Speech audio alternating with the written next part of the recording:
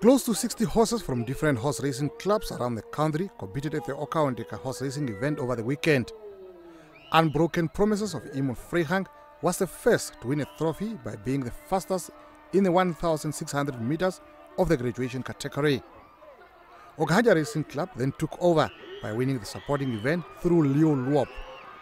Stalile, also of Okahandja Racing, made sure the main prize came home with them too. Visigot from Army News Racing got a second place, while You Touch My Heart from Riverside Racing could only manage a third place. Manes Hendricks of Okahandja Racing says they invested a lot, making sure they won the race. Stalile was in South Africa for training and preparation for this race. It did assist us a lot. We had professional training and professional advice from South Africa because they race professionally. And to be honest, I'm happy with the overall performance by our two main horses, Leolop and Stalile, for the two main races.